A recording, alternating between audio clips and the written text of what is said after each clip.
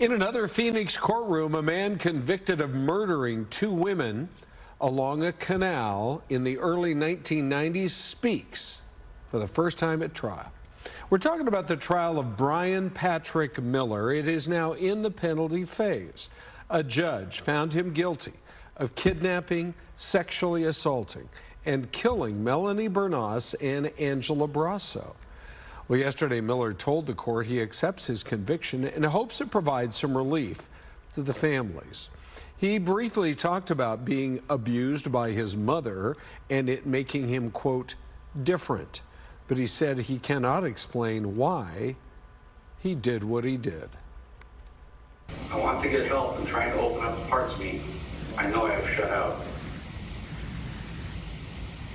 While I cannot change the past, I can work to have a positive impact on others in the future. This has gone on long enough. I hope everyone can find some measure of peace going forward. Assault victim Melanie Bernas. A judge will make the sentencing decision on whether he gets life in prison or the death penalty.